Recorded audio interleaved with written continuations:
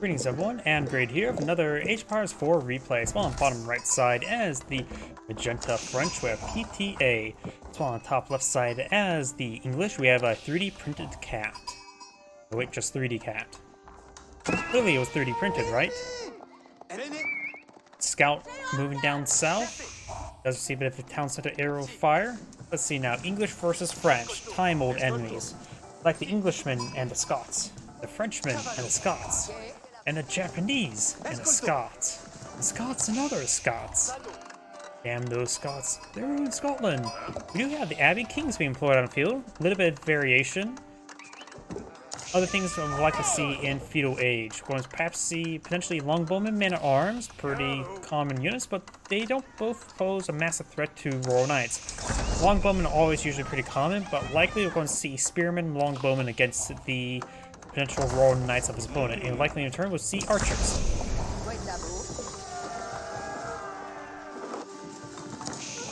And we do got stone being collected up early, so looks like the French is eyeing for our second town center, so is the English.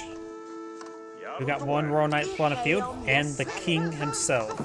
Overall, the King is inferior to the Royal Knight. Royal Knight does have 190 health, 3-3 armor, 19 attack, plus the +3 from the charge attack there. You can see here, and the King only has 16 damage, 2-2 armor, but it does have an increased amount of health. We do now have the Scout trying to get some damage on in. The Scout could try to poke away. Oh, there we go. You can see him trying to body block that Knight, or yeah, he does body block the Knight away from the King. Now we've got the health regen activating. Does get the charge attack going. The Scout needs to fall back and eat that lance for his King.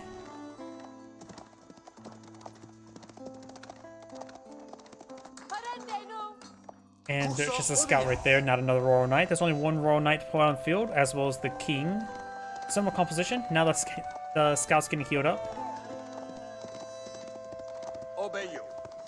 It does eat a lance there as well. That's a pretty good girlfriend for the King, now is it? Does get a good strike there. He's trying to focus on the Scout. Scout falls back. Good micro there. Now the King and the Knight are going to be fighting each other, but the Knight is going to fall back. We're seeing a bit too much damage there. Does receive some arrow fire. Does get the town center garrison. King ate a lot of arrows there. King's down to 16 health. And the Knight does do 19 damage. And the charge attack finishes him off.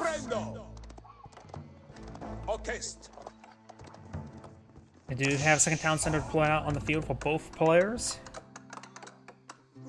Or being employed out, I should say, as well. The Knight's just going to stand there menacingly. And the Scout lost her boyfriend. We now have barracks going up. He's probably going to eye for some spearmen.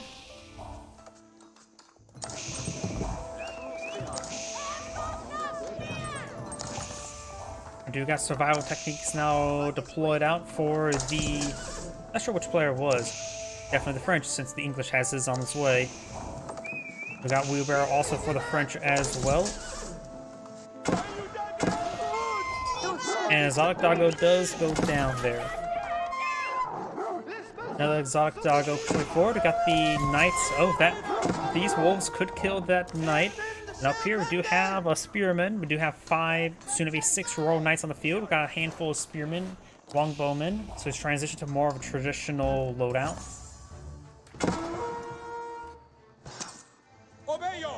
Getting some good damage there onto that Knight. And there goes that Knight.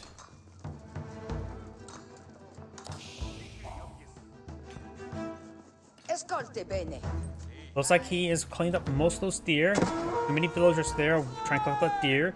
They want to transition to these berries next, since if he does not have enough wood for farms.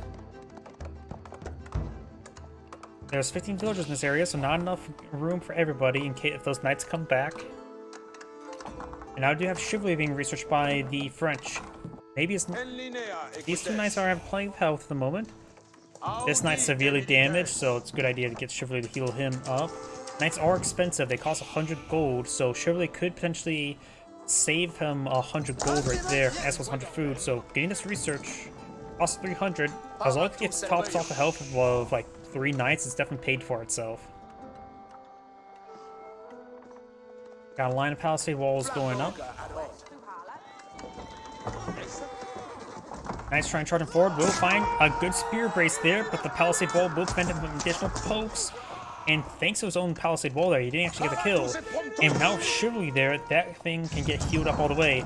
Nice to advance forward, get some good damage there, and receive a lot of fire from the town center.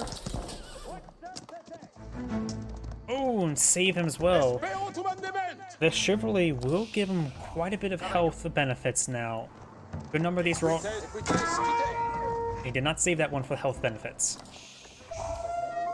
It took a long time for those guys to heal up, but alive is better than dead, that's for sure. I try and go for a line of palisade walls there. He perhaps get a quick stab. And does not get those ghosts in time. He was trying to trap them, and he is just trying to fall back. Does see a bit of arrow fire on the wounded one, but he will escape. Just don't go back in, you're going to be dead. They try and charge back in, does heal back the wounded one, and both of them need to fall back now.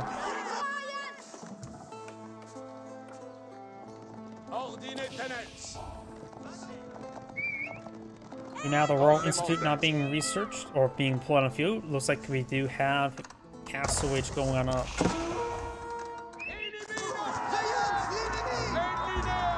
Good damage on these Royal Knights. They didn't fall back, get healed up. And Spearmen are still in pursuit. If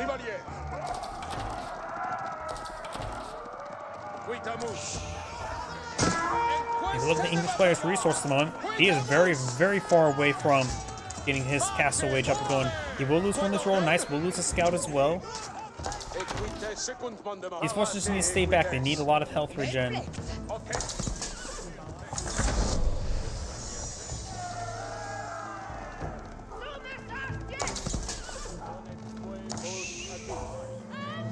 Archers and spearmen advancing on forward. These knights still need a lot of health. He currently has 7 knights on the field. He's going for his veteran knight, Royal Knight research. He does have a bit of resource to play around with to get out some more archers. Going for Royal Bloodlines. Not archers, more knights. This will greatly increase the max health of these Royal Knights. He needs to get out more stables, though, and more resources to get out more Royal Knights. Just take a bit of time for these guys to heal up. Right now, Blue has a massive army pull on the field compared to his opponent. Granted, he does not realize that. Blue's going for Siege Engineers. Does find a good volley on these villagers. No arrow slips here means they won't be able to... One of them can outrange the tower. Good volley there on those archers as well.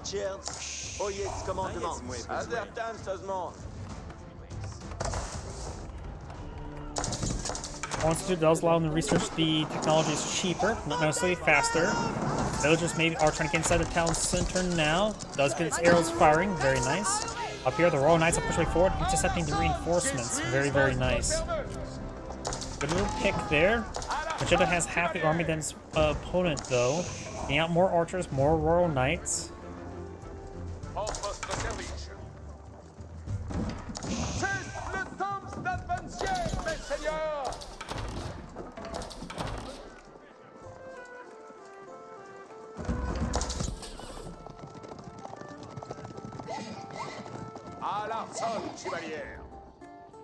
Two batterings now pulled on the field for the English player. The army value, however, is very similar because Royal Knights are expensive. Though right now there's a lot of spearmen here, and the longbows are in a pretty good mass, so they can get some great damage. Right now, longbows do 7 damage. Royal Knights have 5 pierce armor. They do have their Royal Bloodlines research, giving them up to 310 health. They can withstand a beating, but they can also give a beating. Batterings have been ward away. His archer's getting some good hits there onto these spearmen. Does load up his spear inside that battering ram. He's going to try to crack it open and get nice, delicious insides. Mill has been set ablaze. Can't mill berries into a thin paste if it's on fire. It's going to be roasted nuts. Royal Knights could have charged forward a little bit. Could perhaps take out that battering ram. Does take out the battering or deal some damage there. Royal Knights having trouble engaging. Gets some hits there on those longbowmen. And right now, these knights are super high quality with their extra health they have. One was trying to run forward to get these archers, having a bit of trouble. And the Royal Knights will breach on through. Takes out those spearmen there. Now these longbowmen will be next. He needs to pull out more spearmen. But even right now, Middle Age spearmen will have severe trouble versus these veteran Royal Knights with their extra amount of health.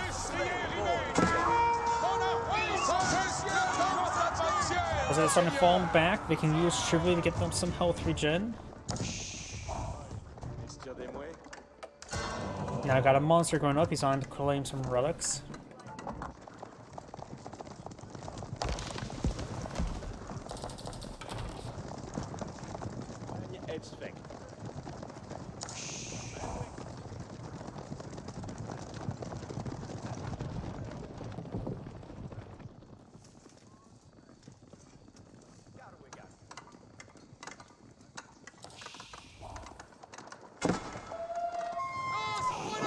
Lord.agion gains some fights there, and now it's going for the King's Palace.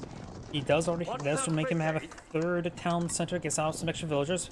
Magenta right now has more villagers than his opponent. They have a similar kill counts. Wait, 1, 2, 1, 2. Looks like the English players simply skimped out on producing villagers. Royal Knights getting some really good returns for the health regen. And now he's going to try torching down this palisade gate.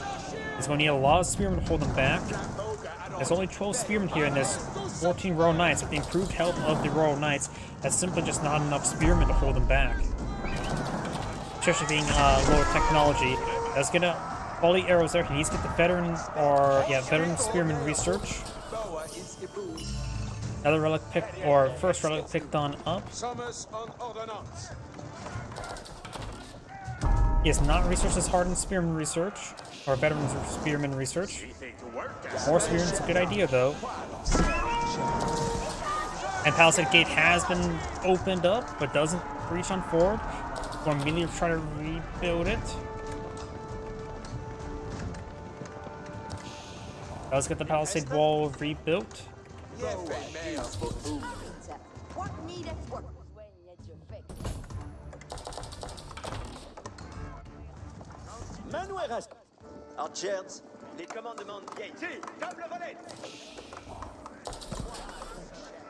Now, do have the hard veteran spearman research. Will be very important to deal with those Royal Knights. Royal Knights are trying to advance back in. There's 14 here. There's 18 spearmen with a sport of longbowmen that may be enough to hold them back.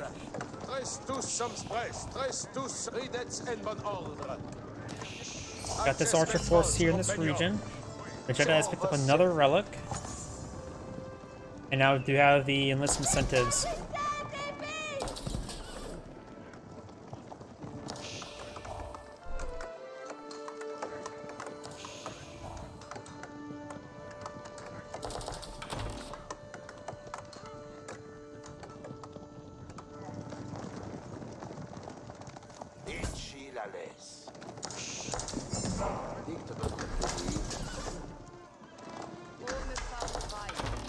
We do have another outpost going on up.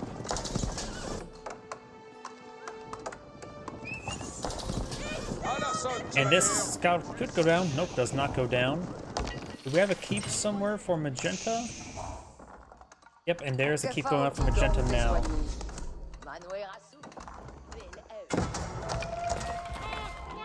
Second side being captured on up. Very nice.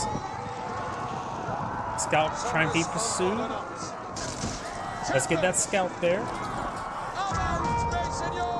Let's get a good volley there on these knights.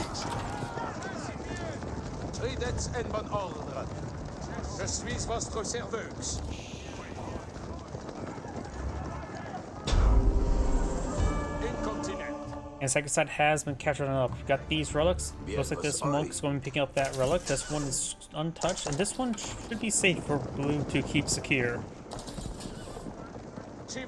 We've got 20 Royal Knights here. 15 Spearmen. That's probably not enough, but does get some good damage there with the Longbowmen. They run up to 10 damage, and Spearman finds a massive flank there. This is going to be a big loss for the French. He may claim himself a pair of Spearmen there. Yep, got a pair of Spearmen. Or he got a pair of Spearmen. What shall each do?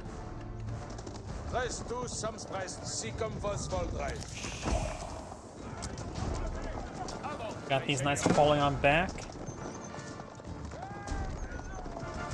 These man-at-arms push way forward. We got the archers eyeing for a big volley here. Does get some good damage onto those man-at-arms.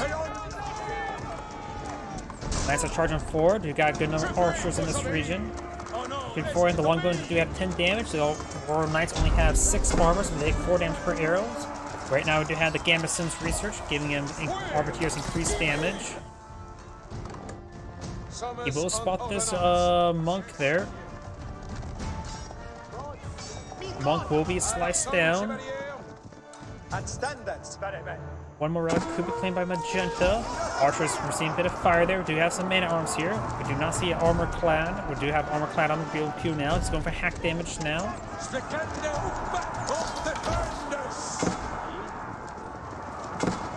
Relic still on its way back. He could use... No, the conversion ritual is still on cooldown. Monsters on the front line, so could go down himself. Archers receiving a bit of fire there. Royal Knights have created the breach, trying to get some good damage. Spearman here to the fence. Keep here, getting some good damage onto these forces.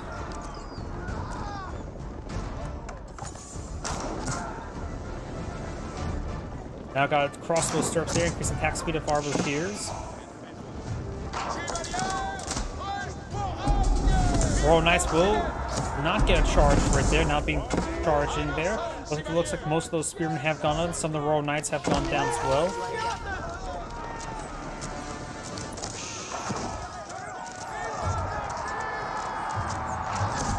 Man-at-arms are now up to 7 pierce armor, so these archers that do 9 or 8 damage to the moment will only do 1 damage each. Monk does go down, trying to pick up that last relic over there. Looks like eyeing for another attempt for this relic. Nope, those are spearmen.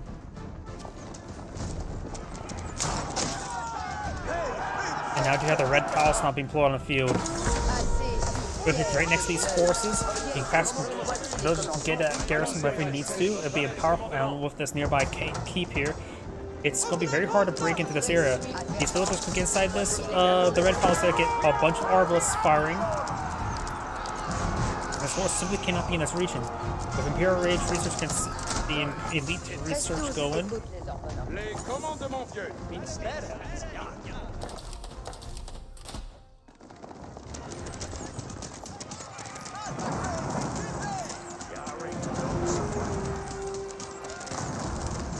He's going to break through that wall now.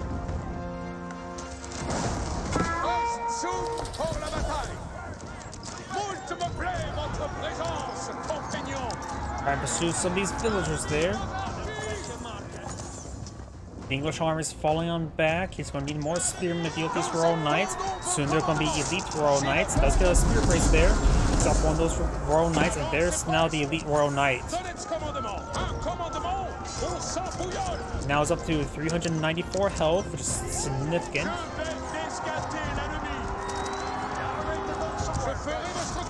Got some Arbiteers now mixed on in, or crossbows, I mean.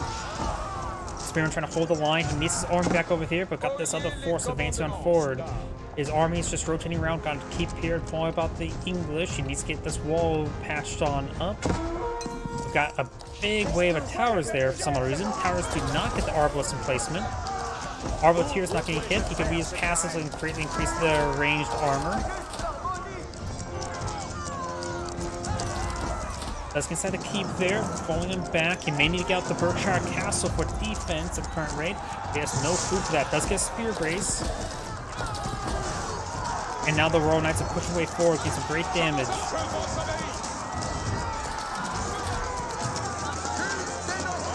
Spearman being funneled into a pretty nice choke point there. He's having trouble advancing forward, but most of the Royal Knights have gone down.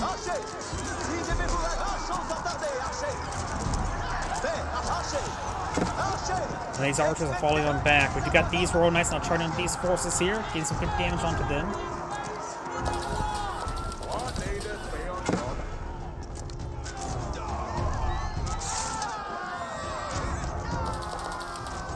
He does have a number of these villagers going down. Magenta has killed 37 villagers, Opponent only has killed 2. These Royal Knights are moving around. We'll find these villagers a little bit alone. We'll go ahead and get them overwhelmed. He actually will save this one villager, just collecting up the last bit of gold there. Longbow being put on field, getting some good hits on these Arbalists. Arbaletiers do have currently 5 tower range to get improved range when the passive is now deployed on the field, but still be outrange. Does pull out some palings there, but I think he's facing the wrong direction. And now the French players are eyeing to get out some trade research.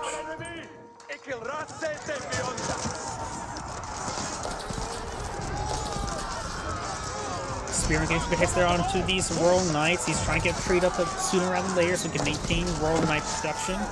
Arbaletiers getting some good damage on in as well. Keep them constantly firing away. Doesn't have any additional defensive replacements at the moment.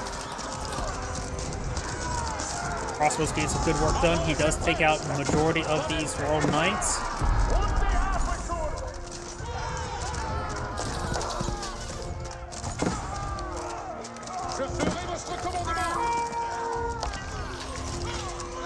Royal Knights being streamed in one at a time, slowly overwhelming this force. These players haven't nowhere near getting up to the next age. He does have a good number of spearmen and crossbows and longbowmen all in the build queue, just a matter of getting them actually built. May not have enough production structures at the moment. Oil being researched as well. Does get the spring gold there, and now the Sacred Site victory counting down in favor of the French. Getting those Sacred Sites also give them some good gold generation. Right now, the French player has somehow 2,000 each resource being collected, while his opponent only has half that.